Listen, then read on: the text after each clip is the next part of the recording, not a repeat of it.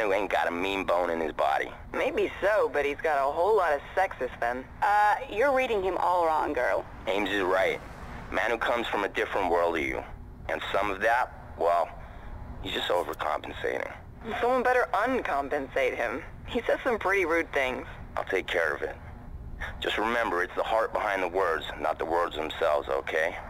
Look, I gotta blow. Maybe see you guys at the shop. Later. So, Robs, Spike's heading over. Said he had something for me. You wanna hang out too? Dude, my phone's blowing up. Everybody and their dog knows what you did. We're on the way, man. Let's hit another route, turn it up a notch. Kick ass, man.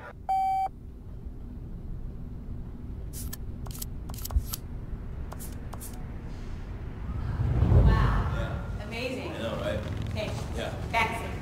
Great work. Yeah. I bet it took you all day to come up with that. Oh, you needed the inspiration is all. Yo! Hey. Yo, what up, T? Fantasy race, Nakai-san versus Magnus Walker. Who wins? Come on, question's irrelevant. You're breaking my heart, kid. No. That is a total cop-out. I will take Nakai-san any day. Unless Magnus is driving an RWB and then reality implodes. Learning.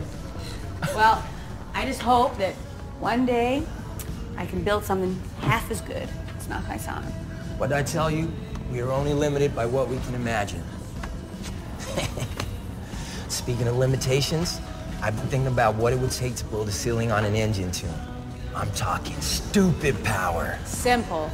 Whole bunch of cash and a lot of work, that's what. All I'm saying is, when did we all get so comfortable? We didn't get into this just to sit back and play it safe. Think about it.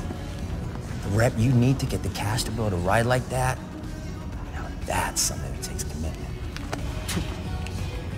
Sorry, man. I ruined it, didn't I? This guy, man.